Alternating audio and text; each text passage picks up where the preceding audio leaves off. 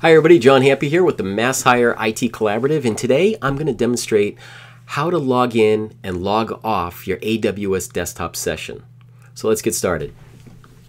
So we're over here at the local desktop, and what we're going to do is we're going to come over here to the AWS client. I'm going to go ahead and launch that. There we go, it brings in the login. So as you can see, my name is already populated, J Happy, and I'm going to put in my password. Right, authenticating, it's launching the session, setting up the tunnel, it's going through a whole bunch of phases to initiate the AWS desktop. And here it comes. There we go. So I'm going to go ahead and expand the window because I want you to see it in its entirety. And by expanding it, it still shows my local desktop taskbar down below, as you can see right here, and also the AWS desktop. And there's a few icons still to populate. That'll happen, and there we go. They just popped right into view. So it just usually takes a few seconds. So now the option is, how are you going to log out?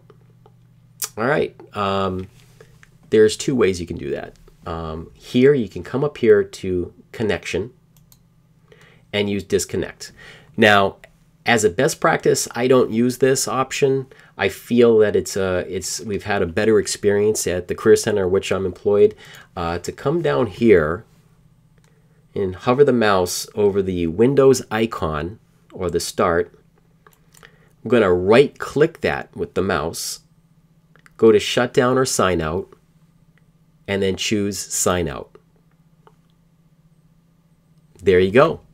That's logging in and logging off AWS desktop. Now, in another video coming up, we're going to discuss reconnecting back to your session.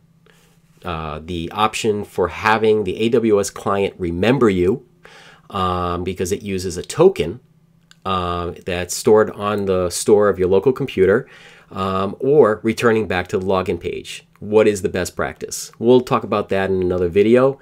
So I want to thank you for watching, and please feel free to leave a comment if you like it, and feel free to subscribe to the YouTube channel. So thank you again.